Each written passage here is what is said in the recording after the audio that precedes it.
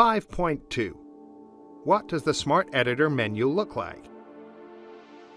On the top right of the header in the Smart Editor work area, you will find the function buttons for Import, Export, Configuration, and Activate.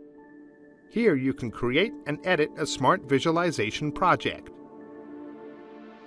Import.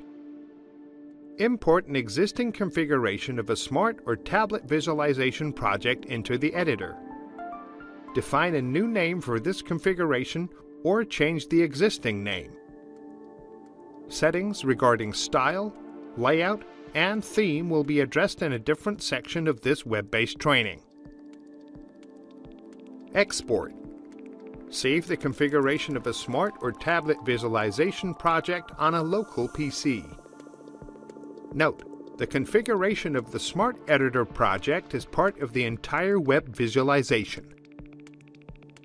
If the configuration of the smart visualization was created after a full backup of the web visualization, it'll be lost when the web visualization complete project is restored. This is due to the configuration of the smart visualization not containing any data when the full project backup was created. This is why you should always perform a comprehensive project backup with the Save function from the web editor. Configuration. Here you can set the visualization environment style, layout, and background color, assign a project name, and add a logo. Configure the tablet visualization with layout, size, and transparency of the container.